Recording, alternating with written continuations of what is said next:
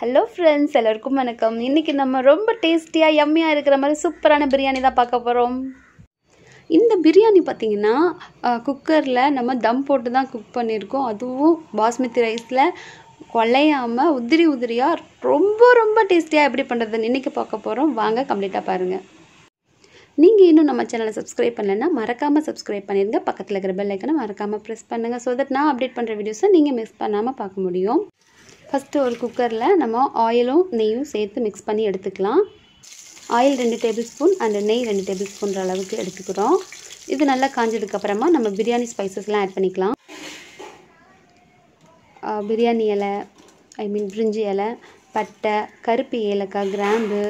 இந்த கருப்பு ஏலக்காய் வந்து கண்டிப்பாக ஆட் பண்ணுங்கள். அதோட ஃப்ளேவர் பார்த்திங்கன்னா இந்த பிரியாணியில் ரொம்ப ரொம்ப ஹைலைட், ரொம்ப ரொம்ப நல்லா இருந்தது.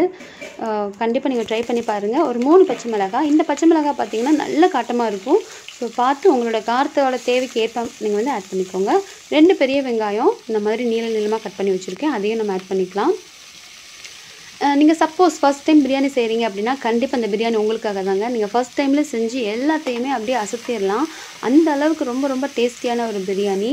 நீங்கள் கடையில் சாப்பிட்ருந்தா கூட இவ்வளோ ஒரு டேஸ்டியான பிரியாணி சாப்பிட முடியாது. என்னடா ஓவர் பில்டப்பாக இருக்குதுன்னு நினைக்காதீங்க. கண்டிப்பாக அதை செஞ்சவங்க அப்படி அந்த அளவுக்கு டேஸ்டியாக சமைச்சிருந்தாங்க. வெங்காயம் வந்து ஓரளவுக்கு ஒரு 25% நல்லா குக் ஆனதுக்கப்புறமா 2 டேபிள் ஸ்பூன் அளவுக்கு நம்ம இஞ்சி பூண்டு விழுது ஆட் பண்ணிக்கலாம். இந்த சமையல் இப்போ செய்கிறது பார்த்திங்கன்னா நம்மளோட ரோகிணி அக்கா தான் சமைச்சிட்ருக்குறாங்க. அவங்க பிரியாணி எக்ஸ்பர்ட். இதுக்கு முன்னாடி நான் வந்து நிறையா பிரியாணி வந்து அவங்க தான் செஞ்சுருக்காங்க. பட் இது வரைக்கும் செஞ்சதுலே த பெஸ்ட் அப்படின்ற மாதிரி இந்த பிரியாணி இருந்தது. அவ்வளோ டேஸ்டியாக இருந்தது. ஸோ இஞ்சி பூண்டு விழுது ஆட் பண்ணும்பொழுது நம்ம அடுப்பை கம்ப்ளீட்டாக சிம்மில் வச்சுக்கோங்க. அடுத்து பார்த்திங்கன்னா ஒரு 3 மீடியம் சைஸ் தக்காளி ஆட் பண்ணியிருக்கோம். இதையும் நம்ம வெங்காயத்தோடு சேர்த்து நல்லா மசியை வந்து ஃப்ரை பண்ணி எடுத்துக்கலாம். நம்மளுக்கு இஞ்சி பூண்டு விழுது வந்து நீங்கள் அடுப்பை ஹையில் வச்சுருந்தீங்க அப்படின்னா உங்களுக்கு டக்குன்னு வந்து கரிஞ்ச மாதிரி ஒரு ஸ்மெல் வந்துடும். அதனால் அடுப்பை சிம்மில் வச்சுட்டு நீங்கள் ஆட் பண்ணுங்கள். இப்போது தக்காளி வெங்காயம் வந்து நல்லா வதங்கி எண்ணெய் பிரிஞ்சு வந்ததுக்கப்புறமா நம்ம கட் பண்ணி வச்சுக்கிற காய்கறிலாம் ஆட் பண்ணலாம். நான் இன்றைக்கி என்ன காய்கறிலாம் எடுத்துருக்கோம் அப்படின்னா பீன்ஸ், அப்புறம் காய்பட்டாணி, பட்டர் பீன்ஸ், கேரட், உருளைக்கிழங்கு எல்லாம் எடுத்துருக்கிறேன். நீங்கள் வந்து இந்த மாதிரி செஞ்சிங்கன்னா காயும் உங்களுக்கு குலையாது. அதே சமயத்தில் ரைஸும், அதாவது பாஸ்மதி ரைஸாக இருக்கட்டும், சீரக சம்பாவாக இருக்கட்டும், உங்களுக்கு குலையாமல் வரும். ஒரு எக்ஸாக்டாக கடையில் வந்து ஒரு புலாவ் சாப்பிட்டா எப்படி, வெஜ் புலாவ் சாப்பிட்டா எப்படி ஒரு ஃபீல் இருக்குமோ அந்த ஃபீல் கண்டிப்பாக உங்களுக்கு கிடைக்கும். ரொம்ப ரொம்ப டேஸ்டியாக இருந்தது. கரெக்டான பக்குவத்தில் நீங்கள் செஞ்சீங்க அப்படின்னா நீங்கள் குலையாமல், காய்கறியும் சரி ரைஸும் சரி குலையாமல் நீங்கள் உதிரி உதிரியான பிரியாணி சாப்பிடலாம். இப்போ பாருங்கள், இதெல்லாமே நம்ம நல்லா போட்டு ஃப்ரை பண்ணிக்கலாம். எண்ணெயிலே வந்து இந்த காய் வந்து கொஞ்சம் ஃப்ரை ஆனால் தான் நம்மளுக்கு மசாலாவோடு நல்லா மிக்ஸ் ஆகும். அதே சமயத்தில் காயும் வந்து டக்குன்னு வெந்துடும். இப்போ எடுத்துருக்கிற ரிமைனிங் காய்கறியும் ஆட் பண்ணிடலாம்.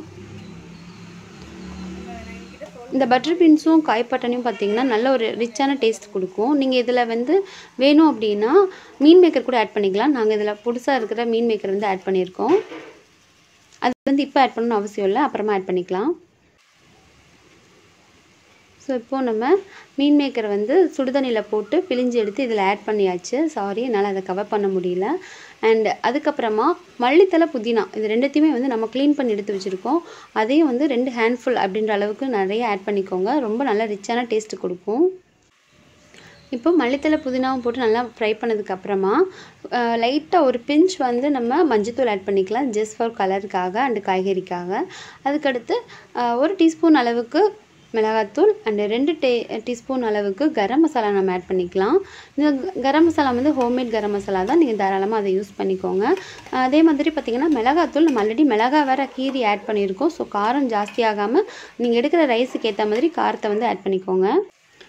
இப்போ நம்ம எல்லா ஸ்பைசஸும் பொடி வகைகளும் நம்ம ஆட் பண்ணிட்டோம். இப்போ வந்து நம்ம தேங்காய் பால் ஆட் பண்ணணும்.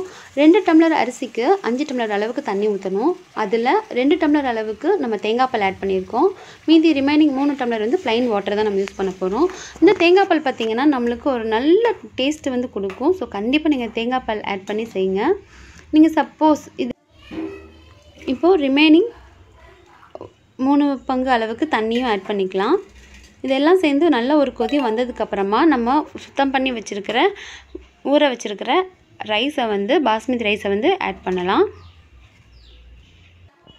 பாருங்கள், நம்மளுக்கு நல்லா கொதிச்சு சூப்பரான ஒரு கலர், நம்மளுக்கு கடையில் பார்க்குற அதே கலர் வந்து கிடச்சிருக்கு. ஸோ இந்த மாதிரி நல்லா பாயில் ஆகிட்டு இருக்கும் பொழுது நம்ம ரைஸை வந்து ஆட் பண்ணலாம்.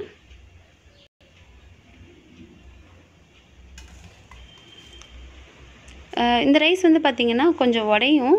ஸோ பார்த்து பக்குவமாக நீங்கள் எடுத்து ஆட் பண்ணணும். ரொம்ப அடியிலேருந்து கிளறிலாம் எடுக்காதீங்க. மேல் டாப்பில் எடுத்து கொஞ்சம் கொஞ்சமாக ஆட் பண்ணுங்கள். மெதுவாக கிளறணும். இது ரொம்ப ரொம்ப சுலபமாக செஞ்சிடலாம். நீங்கள் வந்து இதை ஆனால் சூடாக செஞ்சு சாப்பிட்டிங்கன்னா ரொம்ப ரொம்ப டேஸ்ட்டு சூப்பராக இருக்கும். இப்போது நம்ம ரைஸ் ஆட் பண்ணதுக்கப்புறமா ஒரு 25% நல்லா குக் ஆகி தண்ணியெல்லாம் இஞ்சினதுக்கப்புறமா நம்ம 1 டீஸ்பூன் அளவுக்கு 2 டீஸ்பூன் அளவுக்கு நெய் வந்து மேலே வந்து ஆட் பண்ணிக்குவோம். ஸோ அதை வந்து இன்னும் கொஞ்சம் ஃப்ளேவரை வந்து நல்லா என்ஹான்ஸ் பண்ணி கொடுக்கும். அந்த டேஸ்ட்டும் நல்லா ரிச்னஸாக இருக்கும். மேலே வந்து கொஞ்சமாக மல்லித்தலை புதினா வந்து தூவிக்கலாம். இப்போ இதை வந்து நம்ம என்ன பண்ண போகிறோம் அப்படின்னா, அடுப்பை வந்து கம்ப்ளீட்டாக சிம்மில் வச்சுட்டு தம் போட போகிறோம். தம் போடுறது வந்து பார்த்திங்கன்னா ரொம்ப ரொம்ப ஈஸி. நம்ம குக்கர் லிட்டை வந்து கேஸ்கெட்டோடு சேர்த்து மாட்டிட்டு நல்லா டைட்டாக க்ளோஸ் பண்ணிவிட்டு விசில் கண்டிப்பாக போடணும். அடுப்பை சிம்மில் வச்சு ஒரு 15 மினிட்ஸ் அப்படியே வச்சுருக்கணும். நம்மளுக்கு விசில் வரக்கூடாது. விசில் வந்தால் நம்மளுக்கு காய்கறியும் ரைஸும் குழஞ்சிரும். அடுப்பை கம்ப்ளீட்டாக சிம்மில் வச்சுருங்க. ஒரு 15 மினிட்ஸில் உங்களுக்கு ஒரு நல்ல ஒரு ஸ்மெல் வரும். அந்த ஸ்மெல்லே நீங்கள் கண்டுபிடிச்சிடலாம், ஓகே பிரியாணி குக் ஆகிட்டுன்னு உங்களுக்கு தெரிஞ்சிடும். பட் இப்போ 15 மினிட்ஸ்க்கு அப்புறமா நம்ம ஓப்பன் பண்ணி பார்க்க போகிறோம். ஸோ பிரியாணி எப்படி குக் ஆகிருக்குன்னு பார்க்க போகிறோம். இங்கே பாருங்கள், ரொம்ப ரொம்ப சூப்பராக நல்ல ஒரு கலரில் ரெடி ஆகிடுச்சு. சூப்பரான இந்த பிரியாணி ரொம்ப ரொம்ப டேஸ்டியாக இருந்தது. நான் டேஸ்ட் பண்ணி பார்த்துட்டு ரொம்ப ரொம்ப லவ் பண்ண ஆரம்பிச்சிட்டேன் இந்த பிரியாணியை. எனக்கு இப்போ சிக்கன் பிரியாணி மட்டன் பிரியாணி எதுவுமே வேண்டாம், அந்தளவுக்கு நான் ஒரு தீவிர ஃபேன் ஆகிட்டேன். செஞ்சு கொடுத்த நம்மளோட ரோகிணி அக்காவுக்கு ரொம்ப ரொம்ப நன்றி. அண்ட் இந்த வீடியோ உங்களுக்கு பிடிச்சிருக்குன்னு நினைக்கிறேன். கண்டிப்பாக நீங்கள் ட்ரை பண்ணி பார்த்துட்டு கமெண்டில் பண்ணுங்கள், எப்படி இருந்ததுன்னு சொல்லுங்கள். தேங்க்யூ ஃபார் வாட்சிங்.